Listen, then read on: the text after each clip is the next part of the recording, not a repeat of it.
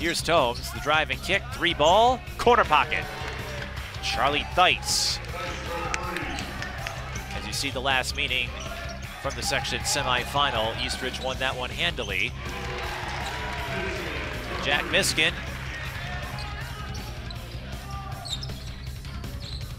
Janicki finds a wide open target for three.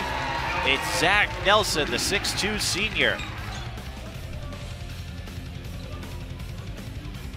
White Bear Lake looking to even the score again, and they will. Kolb with the assist. Miskin with his second three-pointer of the game.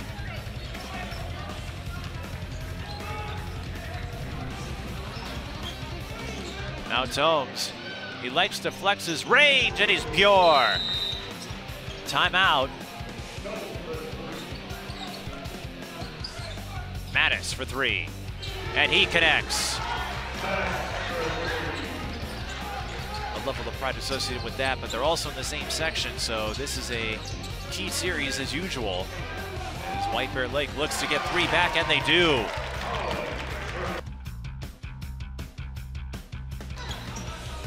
As he had trouble fielding the ball down low.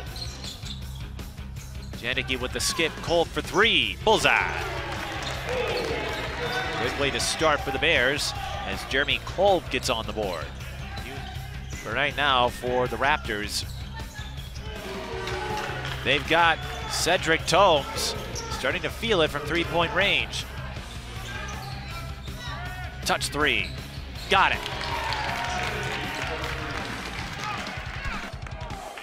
For series, also one to watch as well. Off the inbound, Alex Mattis drops another three into his bucket.